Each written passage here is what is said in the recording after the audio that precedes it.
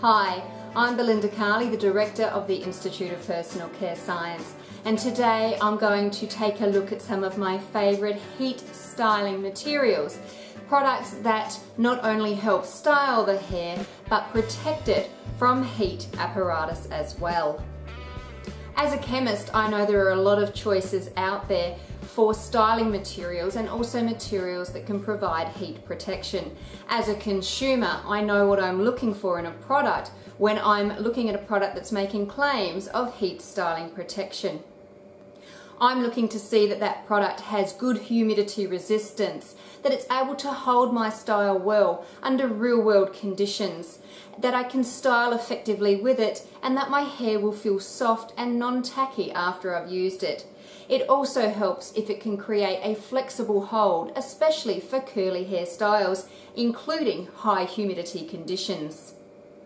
Unfortunately, we see all too many products out there making these sort of claims, and consumers will often jump from brand to brand searching for materials that will give them the results they're truly looking for. This video will show you some of my favourite materials to get the best heat styling results. Before I show you my favourite materials, let me just explain why humidity resistance is so hard to achieve yet so important. On this screen you can see the different types of hair bonding. The hydrogen bonding is the most important form that we're breaking and reforming when we use heat styling apparatus. As you can see, hydrogen bonding relies on hydrogen bonds, and when you heat the hair you are effectively moving the strands into another position that your polymer then holds. However, if there is a lot of humidity in the air, a lot of H2O, it will break and reform the hydrogen bonds and reduce the styling power. In this slide you can see just how much damage heat styling apparatus does to the hair. On the left hand side at the top we have Asian untreated and unheated hair.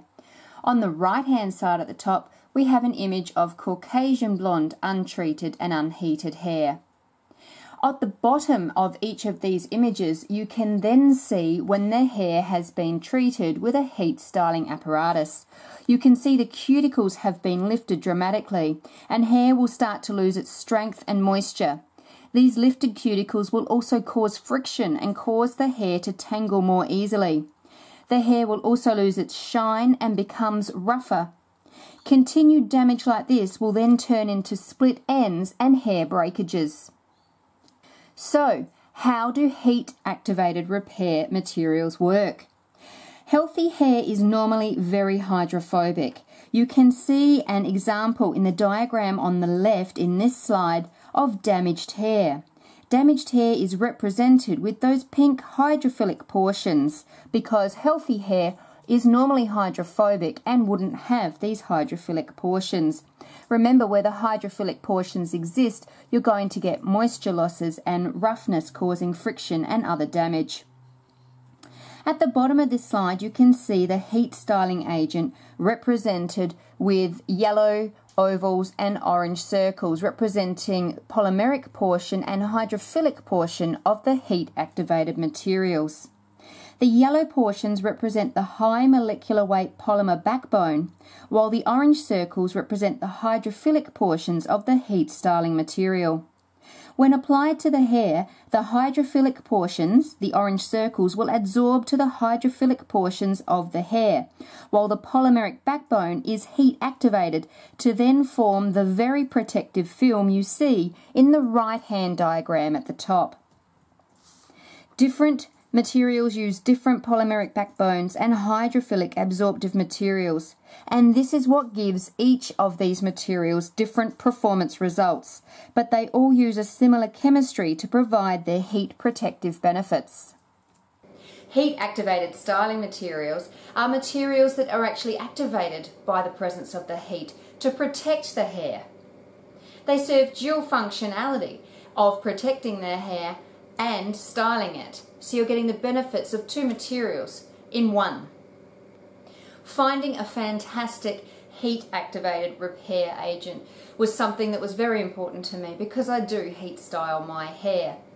So what I did was I tested 8 different materials, and this video will showcase my 4 favourites for you to apply in your lab and your developments as well.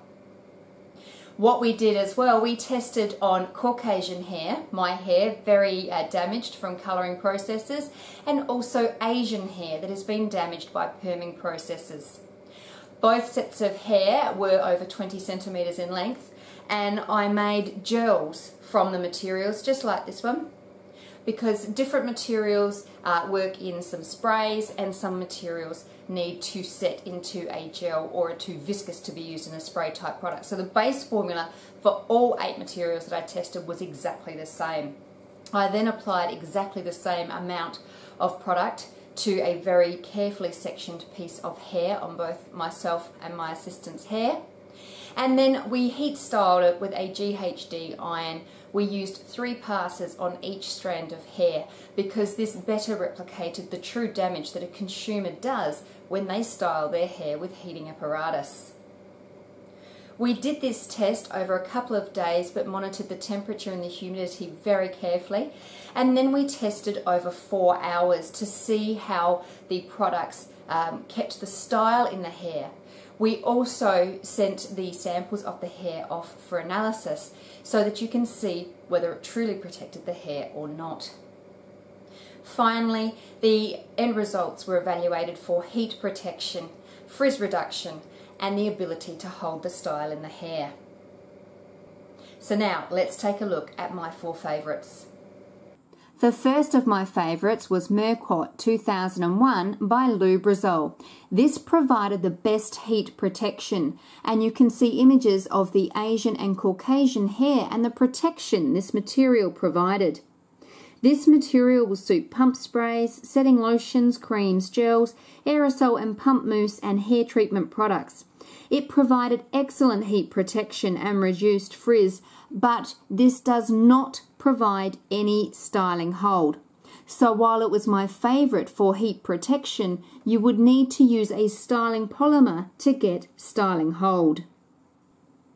My favourite material to provide good heat protection, particularly on Caucasian hair, and also great hold when the hair was straightened, was Lubich Supreme AT1 by BASF Care Creations. This particular material provided excellent heat protection and reduced frizz. It also provided an excellent hair feel, but for me it didn't hold the style as well as I would have liked when I curled my hair. It was, however, particularly effective at holding the straight style. In this slide, you can see how this material performed over the 4-hour test period. At the top, you can see how the material helped reduce frizz. You can see that the starting time, the hair was able to splay out, but after 4 hours, the hair was still held quite well together. So this is an indication that it had good frizz control. The bottom images show how curl was retained over the 4-hour period. And while the Asian hair was permed and therefore held curl better in general, the Caucasian hair was straight hair naturally, and you can see the curl did not hold.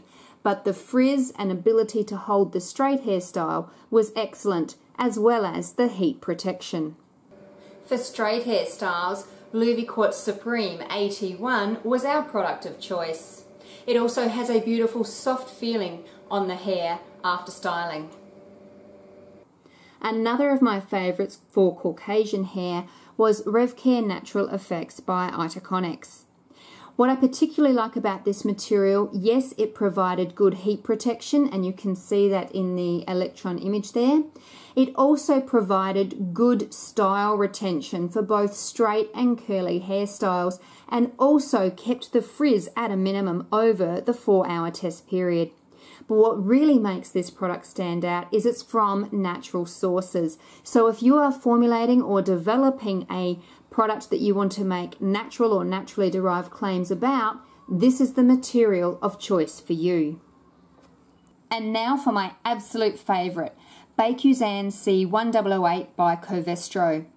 This material really impressed me because it had fantastic frizz control. It also held both straight and curly styles especially well. You can see on this slide how it forms a really flexible film, which enables you to create curly styles, hold the curl in the style, but still have a very flexible bounce to the hair. This material suits aerosol and pump sprays, setting lotions, creams, gels, aerosol and pump mousse, and hair treatment products. This material works by expanding with heat, and it shrinks on cooling to give that fabulous flexible hold. In this slide at the top you can see the protection it provides from heat. At the bottom of this slide you can see its ability to reduce frizz and hold straight even in permed Asian hair. In this slide you can see its outstanding results to reduce frizz and hold curl in Caucasian straight hair as well. While all of the top 4 were my favourite materials, the Belinda C1008 was my absolute favourite. What I loved about this particular product was its ability to hold curl, and as you can see it's quite a flexible style with a lot of bounce back. My hair's not stiff at all, it feels lovely and soft. I don't have to spray my hair with extra styling product. Just Belinda C1008 has been able to hold this type of curl, even in humid conditions. I hope you've enjoyed this presentation and now have some favourite heat styling activated materials that you're going to try out in your lab and in your next developments. Happy formulating!